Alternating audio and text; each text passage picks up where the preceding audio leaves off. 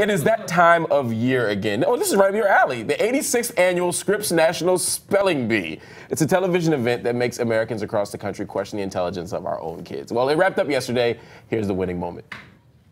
Canadal. K-N-A-I-D-E-L.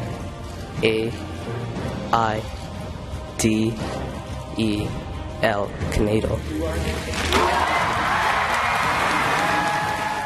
See, now that is cool. That kid is cool. That spelling bee is awesome. And by the way, if you were wondering, the word canado is a small mass of leavened dough. You might know it as the little dumpling that's floating in your matzo ball soup. Delicious. Just want you to know that. Anyway, the winner this year is a 13-year-old. His name is Arvin Mahankali. He's from Queens, New York, and he's one of 11 spellers to reach the final out of 281 contenders overall. Now, even though he's just 13, he is a Scripps Spelling Bee old timer. He is a vet. In the last 2 years, he came in 3rd, and in 2010, he came in 9th. And he says he loves math, he loves science, he speaks 3 languages, and he hopes one day to be a physicist. He counts Novak Djokovic. Is that right? Djokovic? I mean, if you don't know, I don't know. I don't know. Clearly, we are not contestants in this spelling bee.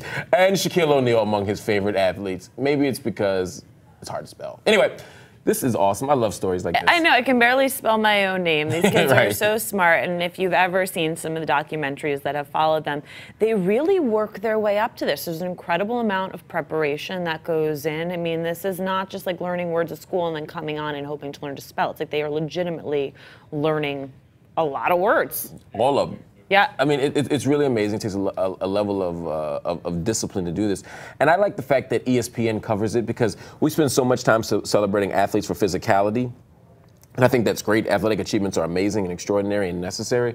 But the fact that ESPN also covers this, the fact that we can have these kids on the same platform as LeBron James, who had a great game last night, makes me really happy to see, because I think we need as a nation to continue to push, intellectual advancement in thought.